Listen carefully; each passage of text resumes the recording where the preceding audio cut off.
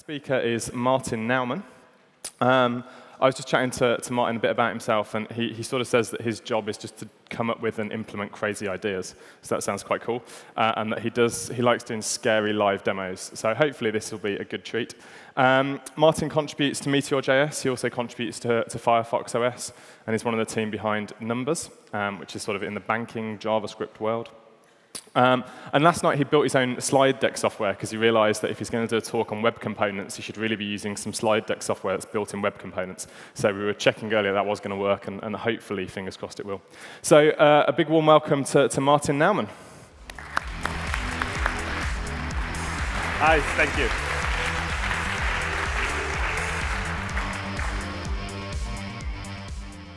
All right. Hi, everybody.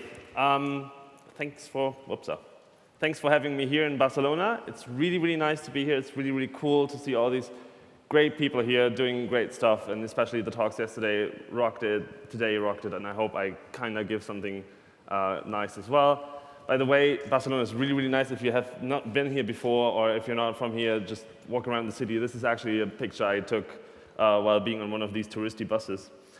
So what I do is, as I got introduced as well, I work for Numbers, which is the product of CentralA. I'm the tech ambassador, so I'm talking to guys outside of the company, developers, and as well as engineers inside our company. And I work with a ton of different technologies. There's Go, there's Ruby, there's JavaScript, there's Java as well. We're doing banking, right? So we have to have some sort of Java contact, I guess. And I'm from Zurich. And some people yesterday, and even someone on the speakers dinner said, like, oh, Zurich is pretty boring, isn't it? And I'd just like to slightly sidestep here and say, no, actually, it's not as boring as you may think. So there's a couple of days ago, actually, what they did, as every year on the end of April, to sort of say goodbye to winter, which, looking at the climate data from Switzerland, is very optimistic to do in April. They basically built this huge snowman full of explosives, and set it on fire. So obviously, that thing blows up at some point. And the fun thing is, why are we doing this? Well, you know, first of all, afterwards, you can have great barbecues with all the rest of the wood that actually lies around and is still pretty hot. And sort of to say, like, goodbye summer, goodbye winter, hi summer. And the legend says that the time it takes from setting it on fire, the snowman, which is called Böck, actually. So the time it takes from setting it on fire to it actually blowing up will tell you if the summer is going to get warm. And Switzerland wouldn't be Switzerland if we would actually analyze the data. So here you can see on the y-axis, on the vertical axis, you see the temperature, the average temperature, and on the x-axis, you see the time it took to actually blow up. And you don't really see a correlation here. Someone on Twitter actually then took this picture and just drew a random line and went like, yeah, that's exactly how it goes. But still, it's fun, right? I mean, who else is blowing up a snowman just for the fun of it? Right, anyway, so actually I'm here to talk about something completely different. So let's talk about it. Web components. So who of you ever has heard, or actually, who of you has heard of web components before? And keep your hands up if you have used them. It's still pretty good. So to understand what web components are for, you have to understand sort of how the web came to be and how it became so successful. So now while we are trying, or we developers are tending to go all in our wonderful world of programming and try to express everything as programs, that's not what many other people do. So originally, the web came about to be sharing your research results, so you needed something that makes documents. And it turned out that actually it was pretty easy to build stuff. Like this little girl built awesome stuff with awesome building blocks, and so HTML sort of came to be the awesome building block. At some point, you separated out the presentation from just the content, and then that became CSS, and then you had some interactivity with JavaScript. So the problem is that wasn't really meant to be any sort of really super bonus interactive thing. Though we have seen today that you can build awesome interactive applications, but applications are very different from being documents. So you came from these very, very simple forms, very, very simple building blocks, to super complicated, sophisticated UIs for applications. And not just the UIs, also just applications were built with this, right? We could build a banking application, for example, or you could build a game or whatever with these building blocks today. But that became more and more complicated because we needed to sort of keep backwards compatibility with what is out there and the standardization so that you do not end up in a situation like in 1999 or 2000 with IE. This standardization needs to be well thought out and actually well executed as well, which just takes some time. So the standard bodies couldn't really keep up with this, unluckily, and that ended up with stuff like that. So this is a filterable list of Chuck Norris jokes. And you could then go for, I want that, or I want something where he kills something. All right, cool. The problem with this is, so yes, we use the very, very simple basic building blocks to build such a thing. The bad thing about this is that we are sort of mixing it into the rest of the application, so it is not really encapsulated. It makes it really hard to compose it. This thing is horrific to maintain. Imagine that something else has, for some reason, something with an ID of filter term, and then the whole thing blows apart, which is easy to spot in such a simple case. It is really, really hard to actually figure out what's going on if you have a really sophisticated application that is composed of lots of modules. And that's sort of the problem that many, many libraries and frameworks try to address. There's, for example, Blade Runner that we heard about, which tries to do this thing with blades and components, and then there's Angular directives, and a lot of others try to sort of do this encapsulation as well. So that is where that is where you ask yourself, when you build something like that, how do I move on?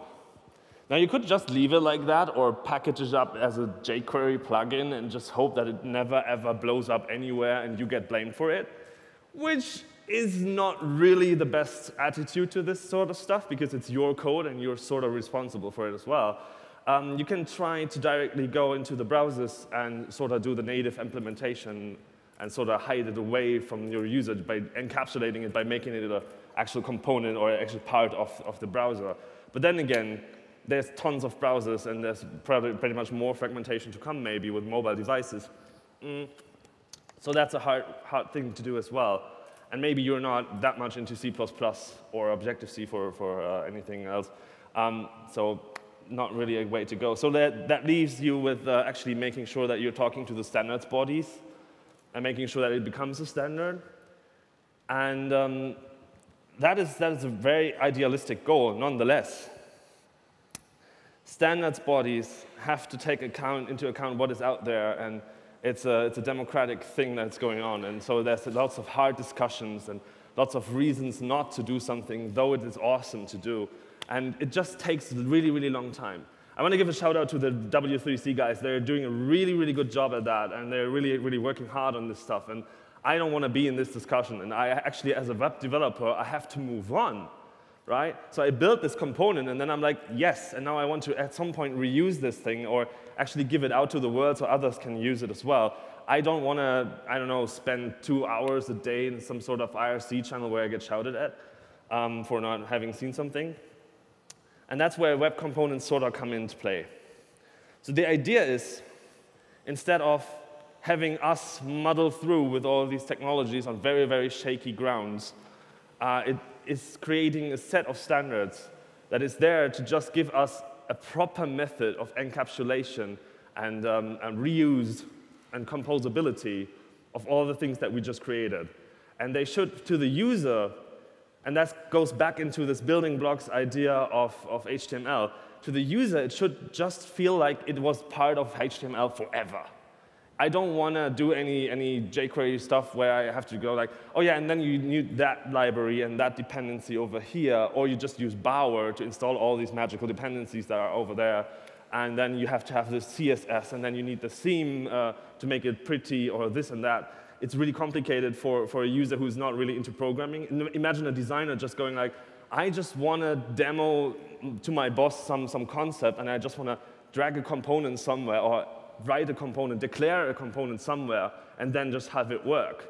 So this is where these standards come in. So web components, whenever someone says web components, think of these 4 things. There's a 5th one, which is not really spec'd out yet, which is decorators, but ignore it for the moment. Practically, these 4 cover your bases.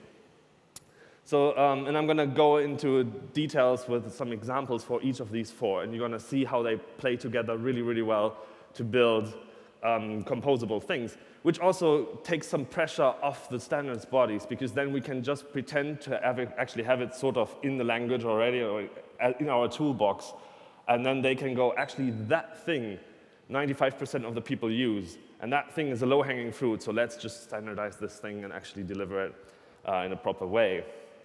So what you do is you use the building blocks you have, HTML, CSS, and JavaScript, to build new elements and new components that you can then just plug together and have it working. Whatever your component is depends on you. It could start with a filterable list like I did. It could go on with a photo booth app that you just plug into a complex application like, I don't know, Spotify or Facebook, where everything could be a component. Like, imagine Spotify has the playlist, and that's a component that is actually built into another component that is the thing that you see. And then inside there's more components. So this is how the slide deck is done, by the way. This is one huge component that's a slide deck that takes care of moving slides back and forth and styling slides generally.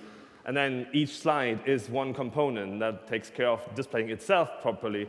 And then you see these live demos are another component that allow me to load a file, display it on the left-hand side, and actually run it on the right-hand side, and updating it and all this kind of stuff.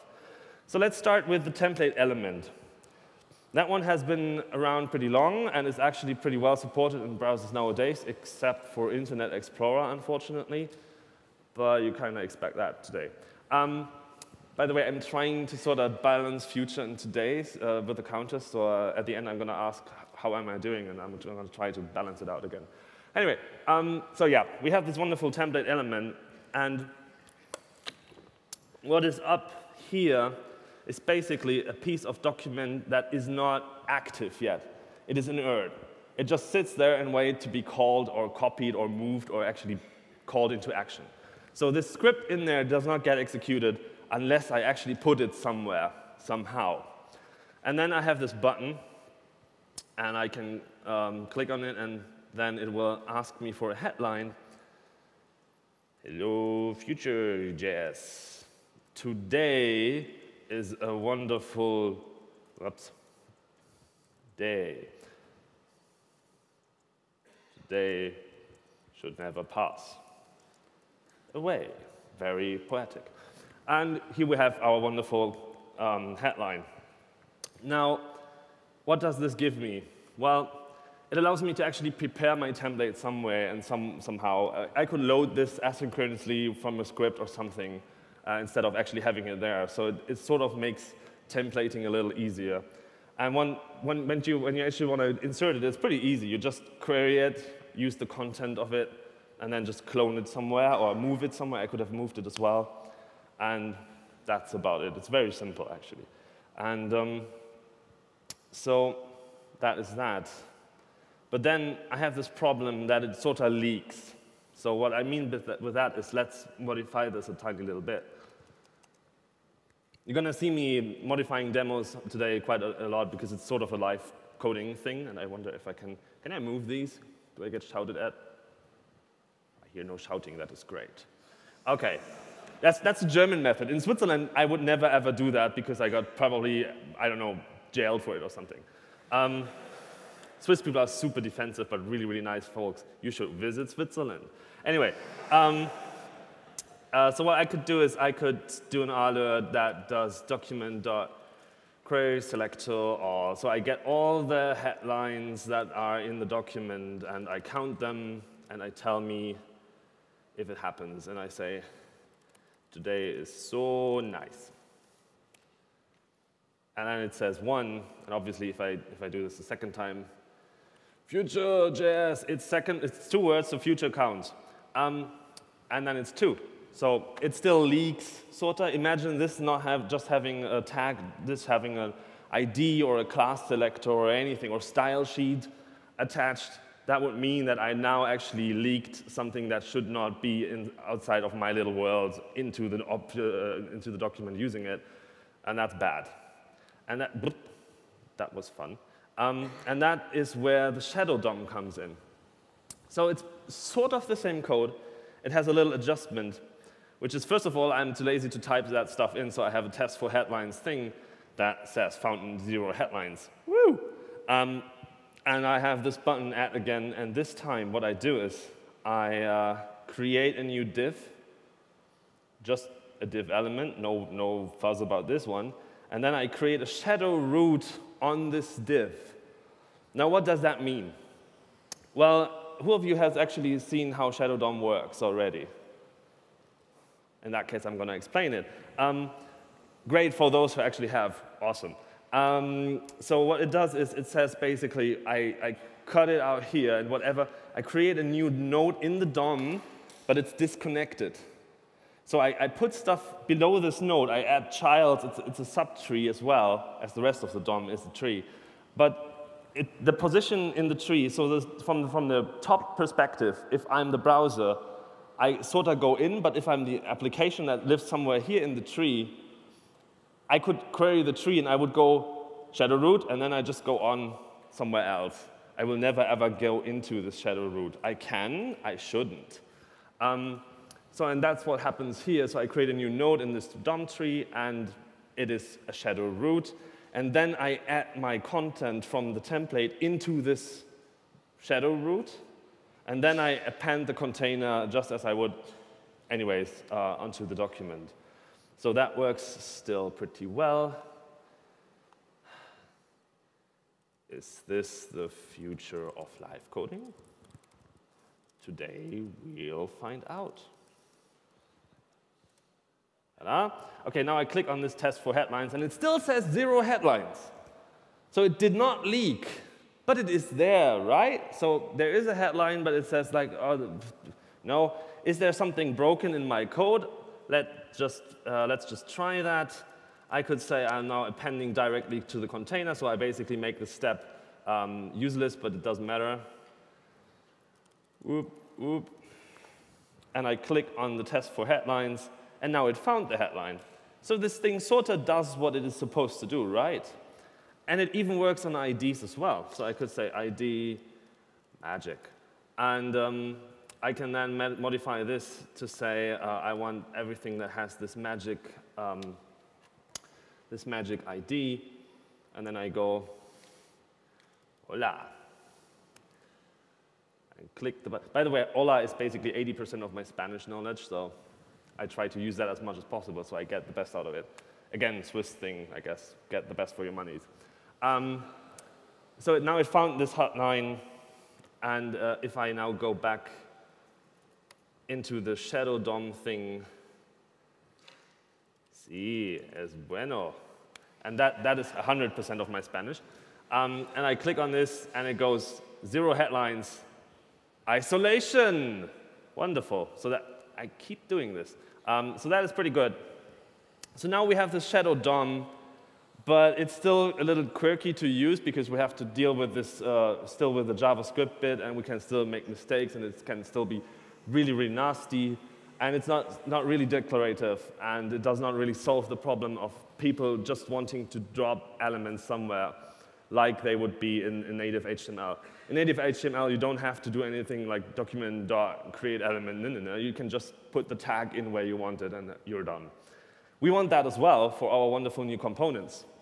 So what I do here is I introduce the custom elements, which is the third of the 4 standards. And as well as the shadow DOM just landed in Firefox. I think it's in stable now. I'm not sure about that. But it's prefixed probably. And in Chrome beta, it is without prefix. And I think Chrome did a sort of Hail Mary maneuver there. It was like, oh, yeah, by the way, we'll just write you to let you know that we're actually shipping it without the prefix. And everyone goes like, whoa, whoa, what? So yeah, it's out there now. But it's hidden behind the flag as far as I'm aware. So if you want this to run, you have to enable some flags, and you have to sadly run Chrome. It is not possible to do this in the other browsers yet, but there's polyfills. And so what was I talking about? Oh yeah, exactly, custom elements. So this code here allows us to finally say, I give you some sort of declarative way as well as an imperative way to sort of use these components like you would a native HTML element in your document. So what we do is we use, I could be more specific here, but I just say I use the prototype of an HTML element so that I have all these funky properties that I need. And then I create a new object from that, which is my new prototype for my new element. Then it has lifecycle callbacks. The created callback happens when the browser loads your element, because that can happen asynchronously. So that means that it's not already there if you're unlucky. And this tells you, all right, I'm ready. I can actually now process you and make you happen somewhere in the DOM and make you appear and work. So get yourself prepared. So this is sort of the initialization on the global level for the component, not for a certain instance of your component. And what I do in here is I create the shadow DOM, and I put the content in, and that's it. And then you go on with the attached callback, which happens whenever the parser, because the parser then goes again through the DOM and goes like, that's one of these components. And then this callback is actually called when it's inserted into the DOM, right before it's inserted into the DOM. So what I do here is I then ask for the message that I should display for this particular instance so that I can have the messages per instance rather than again, globally. And then we just register it. It happens down here. So we say our tag should be called x-headline. You see that X pretty often is just random because people are lazy to type stuff, but you could say like, I could say numbers-account list or something, or you could say whatever you feel like. Important is that it has to have a dash, because the dash makes it easier for the browser to figure out, all right, this is actually not a normal component, so the dash is mandatory by the spec. And that then registers it with the browsers for use in the documents, and I give it just the prototype that I created over here so that it knows how it should behave, and I make it available on the document so that I then can just say, I'm creating a new X headline. That's the imperative way. And then there's the test again. So I can do this now, and it doesn't work. That's great. It's probably because I ran this beforehand, and the problem is that if it's already registered and it tries to register again, then it throws a syntax error. So this demo is not really suited for this particular use case, but well, that's what you get. My own element in HTML. How futuristic? Does that count?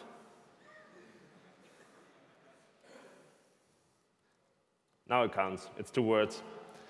All right. Yay, there we go. And I can obviously, and now I'm going to run into this problem again that the element is already registered, so I rename this into headline yay. Really bad naming, but doesn't matter. And I put it in here just to show you that you can do it declarative as well.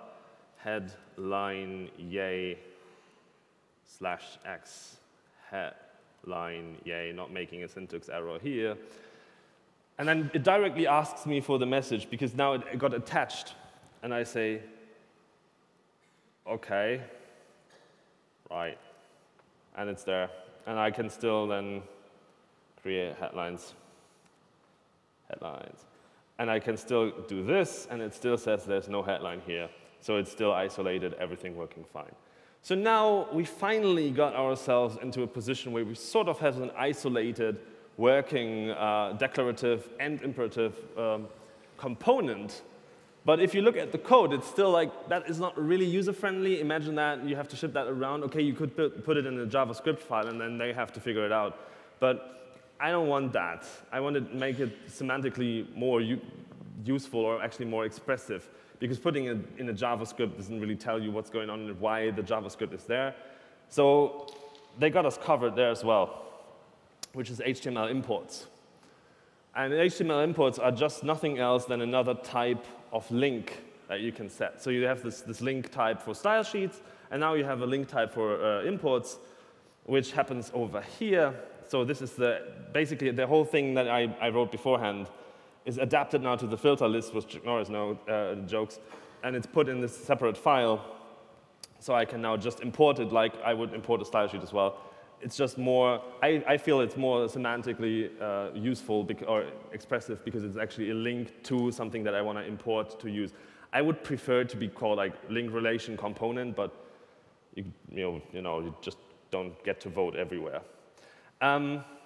So yeah, and then you have just the filter list, and you have the list items just as you would with a normal list. And I could do fancy stuff here as well. I could show something when it comes to Shadow DOM, which is what you can do in Shadow DOM is you can specify. Actually, no, I make it here. Best naming convention ever. I just make these things up.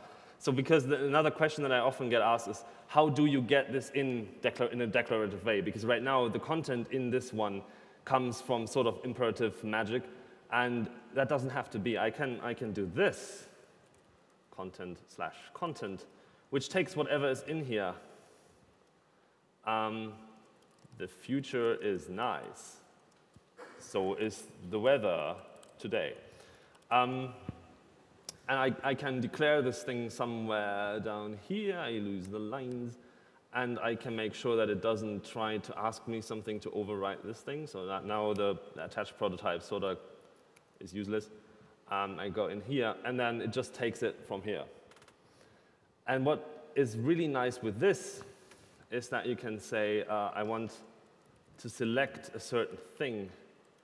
And this is just a CSS selector, so I can say primary, and then I want a secondary headline as well, and I can say, well, I'm just a little lazy today. And I make this a headline Yay3, and I can now go in here and say, I want to have this param, or make a diff just for funs and giggles, class equals primary es bueno. And then I have some sort of other content. It doesn't really matter. Div ABC. And just to show off my awesome Latin skills, I can do div lorem ipsum, dolorem sed amem or something. I modify this thing down here, and I run the demo again. And as you can see, it now selected the thing that I said is primary for the H1 element, and the whole rest goes in whatever, and the least specified select a content element ever, and I only have the second one, so it just goes like, oh, this one I pick for my H1 element, for my headline, and then the rest are just stuck next to it, into the H2 element. So that's possible as well. And I hope it didn't break the demo to actually go there as well. So this all being nice and fine, one of the things that I said when I saw the web components stuff for the first time, I said, that's really cool stuff. It's just very sad that we can't use it. And it's pretty ironic, actually, if you think about that. This stuff is there to help us get away from the problem of, oh, yeah, this is really cool stuff, but we can't use it because my browser doesn't support it yet. And we can't use that to fix this problem because the browsers don't support it. So sort of ironic, really. But I have pretty good news, which is, first of all, this is really, really active. It's sort of bleeding edge. I woke up this morning just to check if I'm still up to date, only to find out that I'm not. So yeah, that's fun. I really, really hope that my MacBook wouldn't crash, because then maybe Chrome would update automatically when it restarts, and then all my demos would stop working. That would be nice. But I was lucky it didn't crash, or Chrome didn't update, and I'm not sure which one happened, really. I can't remember.